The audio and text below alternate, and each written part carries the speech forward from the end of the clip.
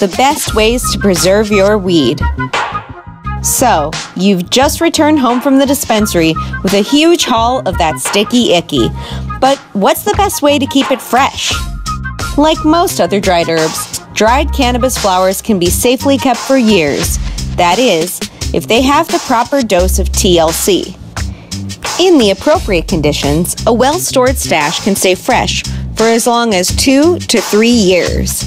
For example, that plastic baggie of grass lying in your underwear drawer, the pot's quality will start to decline within a few days, and the whole bag could be dried up and funky in as little as 2 weeks. The best solution is to use an airtight glass jar, easily found online or in any hardware or container store. Mason jars with proper seals, often used for canning fruits, are preferable over a screw top. Try to select a size appropriate for the amount of pot you are storing.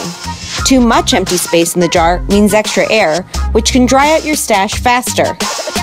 If you want to keep your stash safe for a long stretch of time, consider vacuum sealing. This method will remove all of the air from your package, but be sure to use BPA-free sealer plastic so that your herb stays clear of carcinogenic chemicals. Sea Vault storage containers are another top choice, although a more expensive one. These food-grade stainless steel containers are airtight, blight-proof, and odor-proof, and also come with humidity packs to keep your nugs safe from moisture. If you haven't had a chance to stock up on glass jars yet, you could try wrapping your bud gently in parchment paper and placing it inside Tupperware. This method is also ideal for storing shatter, rosin, live resin, or sugar wax. Once you've got your stash packed safely, find a cool, dark, and dry place to store it. Light can cause trichomes, the THC-packed resin glands that cover cannabis flowers, to degrade over time.